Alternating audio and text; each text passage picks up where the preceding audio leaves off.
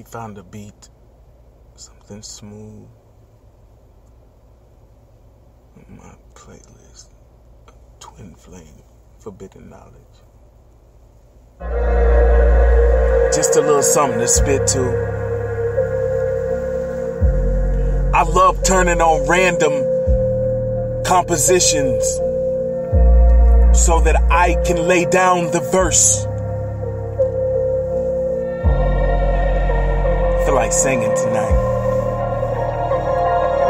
She walked up on me as if the whole world was once growing in her womb, with dream catchers braided in her hair, there to catch nightmares, trying to enter into creation stories while letting dreams slide down suspended feathers into an elusive reality.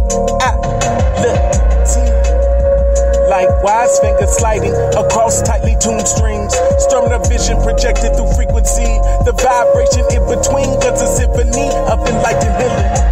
And when her lips parted to speak, the pieces of the feet of my broken heart came together in a twinkling victory. I have long since surrendered to her being, for I am at the mercy of the three magic words that she sang to me.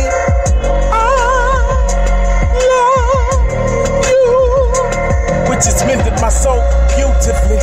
Her power is sensationally conquering, beyond the measure of any force I will ever come to know or be again, unless I get to know her over and over from within. As she emanates my drugs from the holiness of her yoni, the voids of sins expressed through spiritual moaning, we are unfolding as we ascend. She has already started the descent to lock in her hips on this throne. If you don't believe me, you can watch it grow. She reflects light from her fingertips as if diamonds were her fingerprints. It is a treasure to hold her hands. In partnership, our bounty is endless, and our relationship is a tremendous testament to the time spent in the space of graciousness, developing into one environment, into one establishment. We end, we win, and no map could ever lead to where we have been, and that trail could not ever be traced by pen or found by prying eyes to spy on the love making of the divine, supremely exquisite and intricate creation of the finest elegance, a delicate artwork manifested into a beautiful lie, a temple painting, forbidden.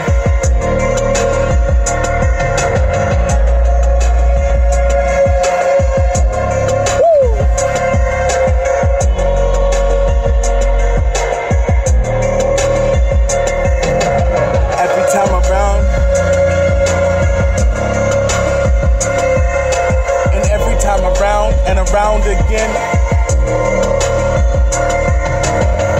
I greet my goddess in the garden. It's there we produce our children, and the seeds of generations come to fruition.